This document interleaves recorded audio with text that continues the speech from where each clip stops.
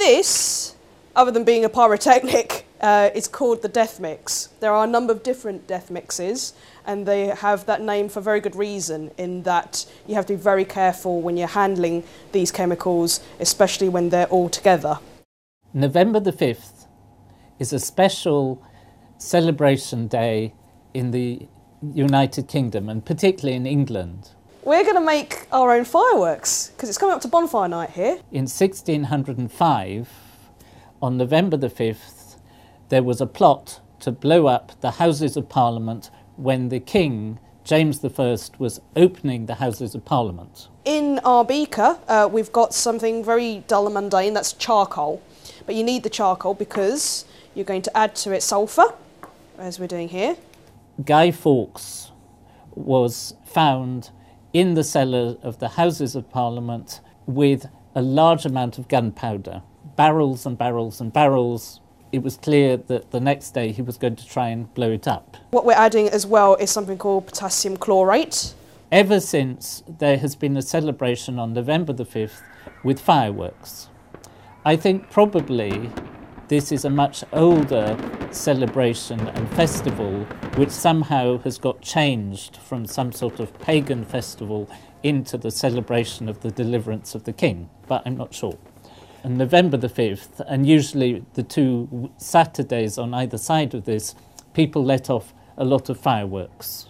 And whenever one thinks of fireworks, of course one thinks about the chemistry that makes them work, because a firework is, after all, a fairly controlled explosion, and one that produces dramatic visual effect, usually by including something that burns or gives out a bright light in the reaction mixture. So when you use this stuff, you have to be very careful. So often people add transition metal salts like copper that gives green, or sometimes boron that gives green, strontium that gives red, and so on. And the final thing I'll add is the strontium nitrate. And if you've seen our other videos, you'll know what colour strontium gives you. They also sometimes put in zirconium powder that gives very bright sparks, as you may have seen on our video. Sam and Neil have got a strange mixture which I've never heard before in this context, which Sam calls the death mixture. None other than our silent rogue, that is the chemical Stig.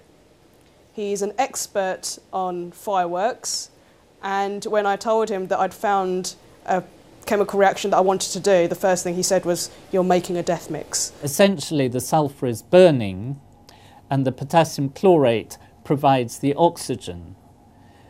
My colleague Pete Licence likes to call it bottled oxygen because it's oxygen in a very concentrated form, and as you heat it up, it gives out the oxygen gas which then combines.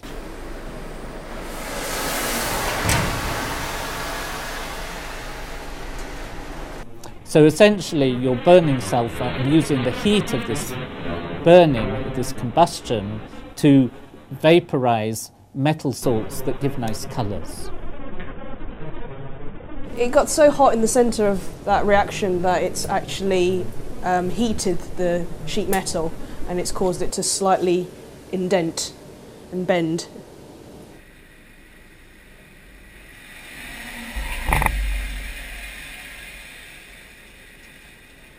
Brilliant reaction, homemade fireworks, as it were, but the best thing about a chemistry reaction is the repetition, making sure that you can do the same reaction again and altering it slightly to make it more interesting. So we've already had red fire, let's go for green this time.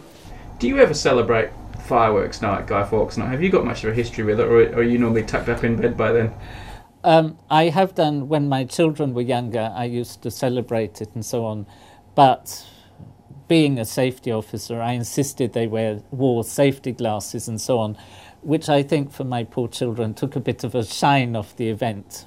And finally, the thing that's going to give us the green fire, and it's barium nitrate this time. When I was at school, at the age of about 11 or 12, I was at a boarding school where I lived at the school, and some of the boys decided for Guy Fawkes Day they would make a really big rocket by joining together lots of different rockets, so that this would be a huge event.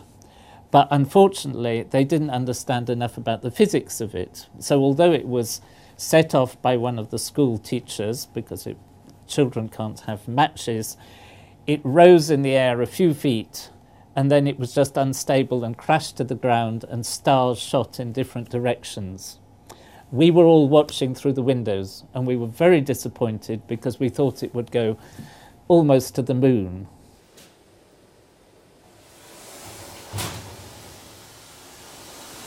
Oh, that's cool. Hey Brady, it's Destin over here in America, specifically Alabama. We know a thing or two about bonfires as well, and while I think it's pretty awesome that you guys have a specific day where you have bonfires, we do it pretty much any day we want. Anyway, if you want to check out how we make bonfires, come check out my channel, Smarter Every Day. I'll show you how we do it with rockets. Take it easy.